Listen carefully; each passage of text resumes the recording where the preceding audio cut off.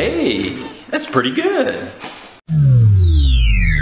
For those of you who watched seasons 3 and 4 of Ninjago, which is I'm assuming all of you, you would know about the sudden jump in time that took place between those two seasons. With Zane gone, the team needed time to rebuild and reorganize their thoughts, and none of them really seemed motivated to do anything. They met at Chen's diner and Lloyd tried to mend the team, but it wasn't working, until a group of Anaconda cultists entered the restaurant. Of course, as things usually go, a tussle ensued and the ninja were led outside to a small shrine holding a picture of their long-lost comrade. It stated that Zane was in fact still alive and was actually on Master Chen's island, which of course was holding the Tournament of Elements. Seems pretty straightforward, right? Well, yeah, but how did Zane get there? If we look back to the ending of Rebooted after Zane's sacrifice, we learn that Zane was going through the process of rebuilding himself with Pixel as a witness. And that's it. We never saw him traveling to Chen's island, so what happened? Well, according to many sources, after Zane rebuilt himself in his titanium form, he was abducted by Ronin to sell off to Master Chen. Chen saw capturing Zane as an easy way to lure the other ninja to the tournament, so he simply hired Ronin to do the job for him. Zane was captured and Pixel was dismantled. Again, we never saw this actually happen, but it makes sense, right? I mean, Ronin's been known to work for anyone as long as he gets paid enough, and Chen is extremely wealthy, so it works. Remember, at this point Ronin and the ninja hadn't really known each other yet, and in season 5 the ninja mentioned that they've met Ronin before, so maybe this was their first encounter. After Chen's defeat, the ninja found out about Zane's story after his recreation, and they learned about Ronin. That explains the ninja's attitude towards Ronin in season 5, but yeah. I know a lot of people had this question, and I was curious of it myself, because, you know, we never saw it happen, but I'm glad that we did get some explanation. So thanks a lot for watching, guys. If you enjoyed, feel free to give this video a thumbs up rating, and click that subscribe button, guys. It really means a lot to me. Remember that the comment section is open for any discussion you want to have, so feel free to share your opinions and your thoughts on this video. Also, be sure to leave your video suggestions down below as well for a chance to have your idea featured as an actual video sometime later on. Thank you so much for watching, guys. My name is TannerFishies, and with that, I bid you farewell.